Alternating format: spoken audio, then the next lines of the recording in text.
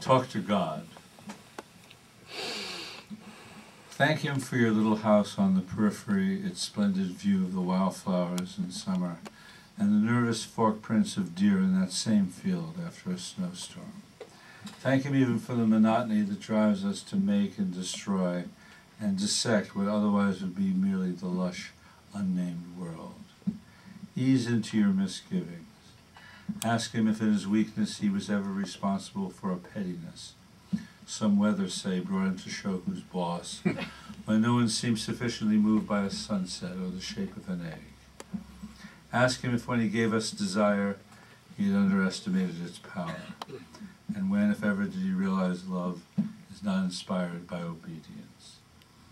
Be respectful when you confess to Him you began to redefine heaven as you discovered certain pleasures, and sympathize with how sad it is that awe has been replaced by small enthusiasms, that you're aware that things just aren't the same these days, that you wish for Him a few evenings of the old, stunned silence. Maybe it will be possible then to ask, why this sorry state of affairs? Why, after so much hatefulness done in His name, no list of corrections on some rectory door? Remember to thank Him for the silkworm, apples in season, photosynthesis, the northern lights, and be sincere. But let it be known you're willing to suffer only in proportion to your errors, not one unfair moment more. Insist on this as if it could be granted, not one moment more.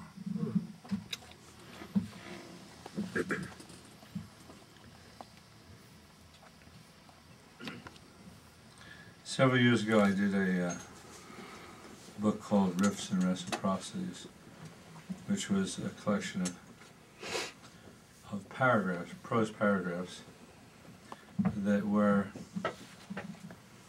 tangentially related. And for years I would only read the pairing, but now I don't care. So I'm going to start with a pairing. Scapegoat and criminal. I'll read a couple of individual ones. Scapegoat. It's the Day of Atonement, and Aaron has a brilliant idea. 2 goats as offerings to the Lord.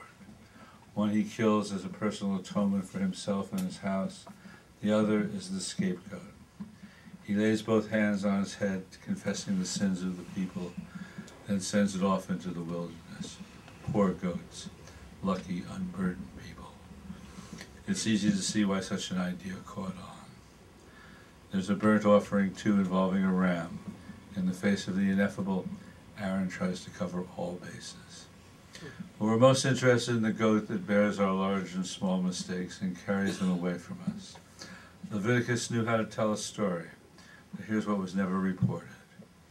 The Lord saw the goat in the wilderness stumbling, half dead. He said to it, "A goat's life is an awful thing. That was not my intention. What they've done to you is just one more of their sins." This is its companion, criminal. I suspect at least some of you are like me. It's just a matter of a little bit of luck here, an inch here, we'd be in jail. Really close. And also, if you haven't done something, you've imagined it, I imagine. Criminal. Born wrong. Could be as simple as that. Wrong parents, wrong country, or born anywhere, eminently decent, but on the wrong side of a bad law. Then there's the luck that separates forgotten incident from criminal one. Like the time I accidentally set the corner lot ablaze, a nasty wind that day. No witnesses. I think 2 of the children I might have killed had they timed their carelessness just right. A trace of liquor on my breath, their ball rolling into the street, my car going slightly faster than slow. Fingerprinted, front-paged. Instead, a normal evening at home, a citizen nearly upright. Aren't most of us caught or not responsible for some kind of choice? And of course, certain criminals calculate, plan, hide in the bushes, alter the books. So little separates me from them. Send us off into the wilderness without a goat, bearing our own burdens. Or maybe we deserve worse, or just to be left alone. We probably have more than one destiny, but one of them for sure is to meet up with ourselves. No Lord, no one to condemn or forgive.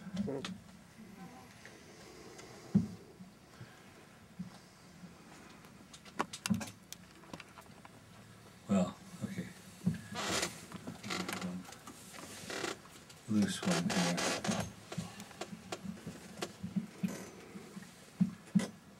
This is for the Facebook crowd, who have many good friends by my lights. Acquaintances. Not friends. A friend, after all, is someone with whom you need not discuss important subjects, though often you do. Nor do you have to clarify the status of your relationship, except when you must. Your good news doesn't bother him too much. Bad news brings out the empathetic best in you both. And each of you knows the small misfortune is to keep to yourself. To be just an acquaintance is normal enough, but terrible to be an acquaintance when you want to be a friend. Terrible when one person is thinking friend, the other acquaintance. And after a long separation, those rapid, uncomfortable pats on the back when they hug. Show me a back patter and I'll show you an acquaintance lost among his intuitions, whose body's Morse code is doubt, doubt, doubt. At a party full of acquaintances, this is almost as bad. What do we say after we've said what we usually say? Better to be a stranger with small hopes and a plan.